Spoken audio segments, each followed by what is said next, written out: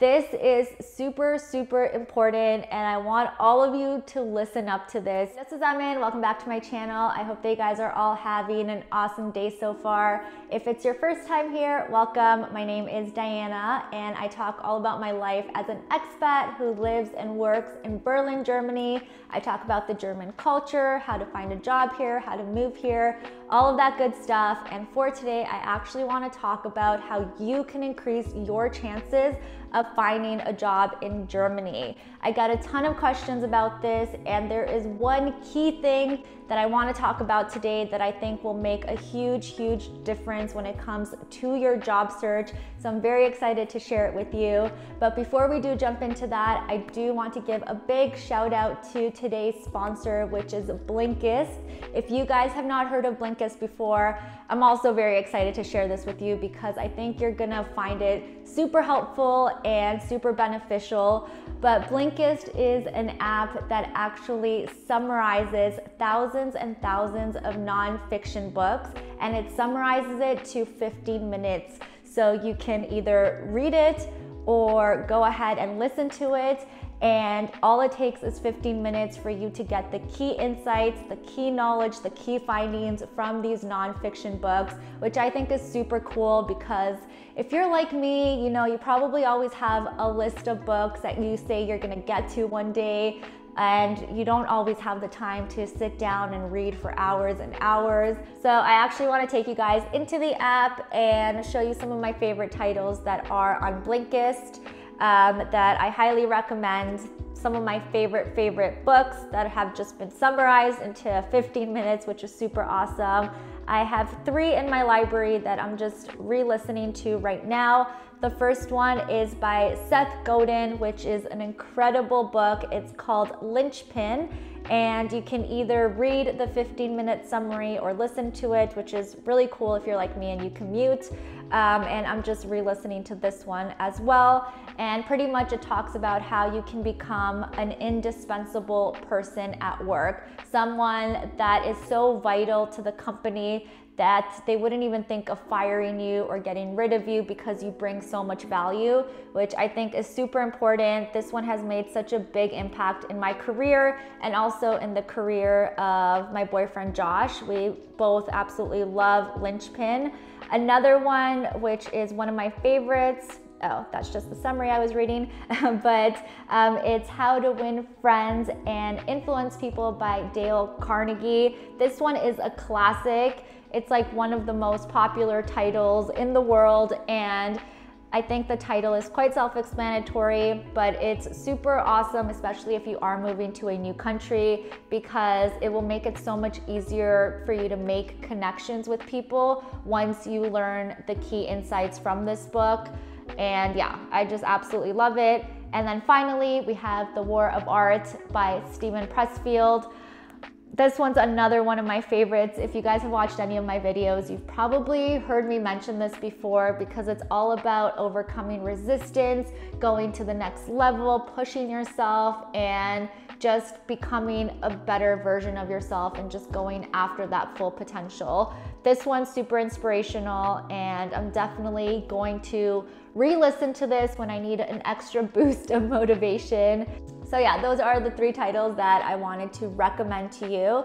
And because Blinkist is partnering with me for today, they are offering the first 100 of you who click on my link below access to Blinkist for a full week so that you can read or listen to all of these titles and many more that they do have. So that's super awesome. And if you do want to continue with the membership afterwards, they are offering an additional 25% off, which is also super cool. So yeah, make sure to click on the link below. It will be in the description.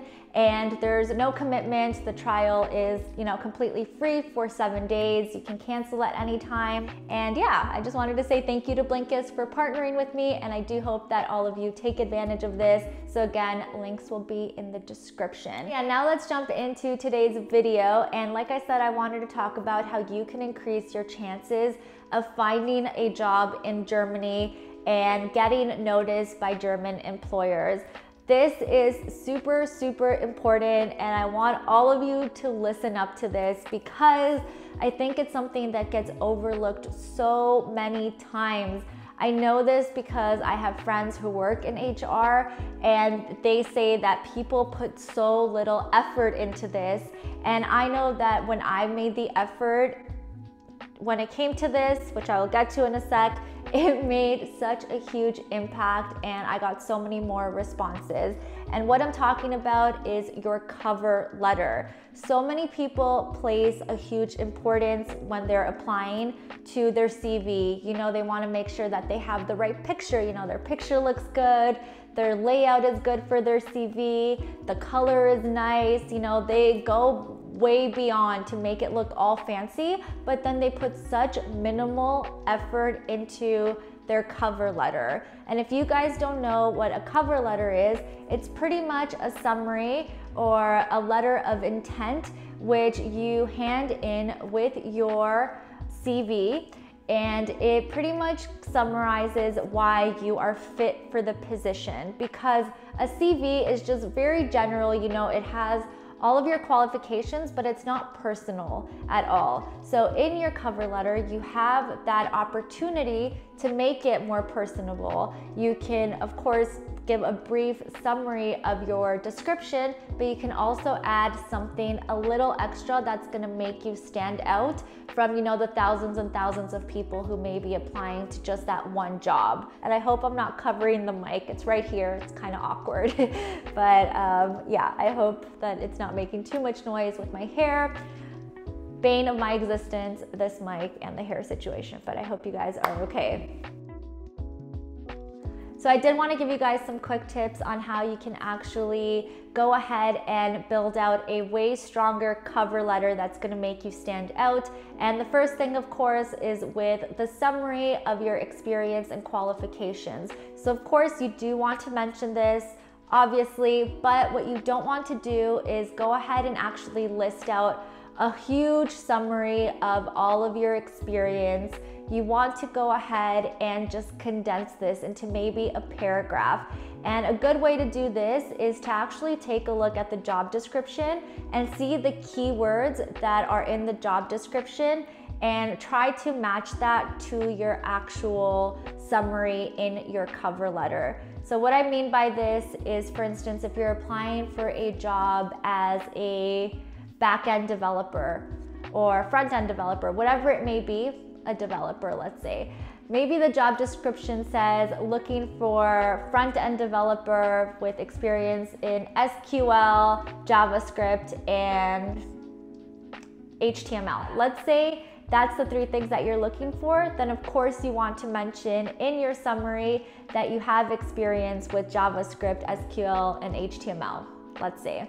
So of course, enter that. And the reason why is because a lot of the times recruiters are just quickly looking for those keywords to stand out. And if they see it, then they're gonna start paying more attention to your cover letter and hopefully also take a look into your CV and then give you a call if you are a strong match. So again, be quite mindful with what you put into the summary of the qualifications and pay attention very closely to what the job description is looking for.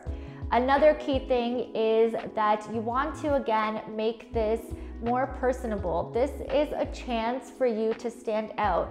Talk about not just, you know, your experiences in school or in work, but also how are you going to be a good fit for the company? How do you align with the company values, and why are you even interested in the company that you're applying for? Companies really love it when people go that extra step and they actually learn about the company that they're applying to. So key thing here is you have to make sure that before you apply to a job and submit your cover letter and your CV, that you go to the company's website and actually take a look to see what the company is about, what their company values are, and actually try to incorporate that into your cover letter. You know, let them know why this company stood out to you and why you would want to work for them, What is it about their values that you really admire, that you think would be not just beneficial for you to be part of, but how you can bring value to them as well, and how you would be a great fit? What you could also do is even go to the company's LinkedIn and see if any of their employees have written any articles. And you can mention that article and be like, I saw this article by so-and-so, I thought it was really amazing, and it made me think, you know what, I could really work with somebody like that, and I think I would be a great member of that team as well. Say something like that, you know, something that makes it seem like you're not just looking for any other job and just sending thousands and thousands of CVs, but you are genuinely interested in the company. So of course you have to be genuine here. Don't just make up stuff and say that you care about it, because if you do get that call for that interview, you want to know what you're talking about, and it's going to show if it's not genuine. But definitely take advantage of all of the resources. Take advantage of the social media platforms that they might have to actually learn about the company and incorporate that into your cover letter. I think that's something that gets overlooked a ton, and you will be surprised how much companies spend building out the values for the company and for the whole team to actually take on. It's something that is so important, especially in a lot of startups as well. Company values are so key, and if they see that you've taken the time to notice their company values, talk about it, then I guarantee you it will make you stand out so much more than just, you know, whoever sent out the same cover letter, the same CV to 1,000 companies. Recruiters will be able to quickly pinpoint who that is. They are experts in this, and they will know who's made the effort and who hasn't. And then the last tip that I wanted to give you is, if you have any hobbies, definitely make sure to incorporate that. Now again, you don't want to make this super long, but do make an effort to talk about any of the hobbies that you have. Now I'm not talking about, you know, writing that you love to play basketball on the weekends or go out partying or watch Netflix. Those are definitely not what I'm referring to. But let's say you have a creative hobby, like you're a photographer, or you like to paint, or you're a writer, or you do freelance writing for a blog. Whatever it may be, incorporate that if you do have it.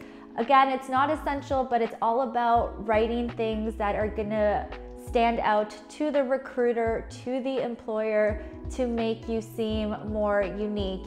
And it's also really cool if you do include hobbies, because it makes it seem like you're much more of a well-rounded person. You're more outgoing. You enjoy life besides work. You appreciate a work-life balance, and you'd be surprised.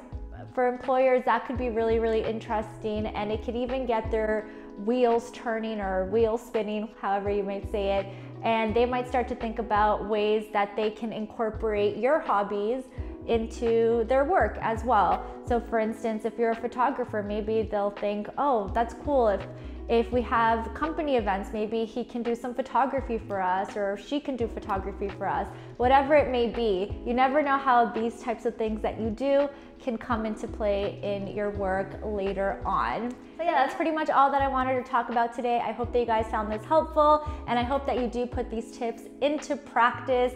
If you do, definitely let me know in the comments, or go over to my Instagram and send me a message there. I absolutely love interacting with all of you guys and learning about your stories and where you're coming from, and just getting to know you. I absolutely love it. So please let me know, and I'm excited to hear all about your journey. And of course, if you haven't already, make sure to take advantage of Blinkist's special offer. Again, I will leave the link down below, and thank you to Blinkist for partnering with me on this video. That's pretty much all, you guys. I hope you have an awesome day, and I will see you all next week. Tschüss!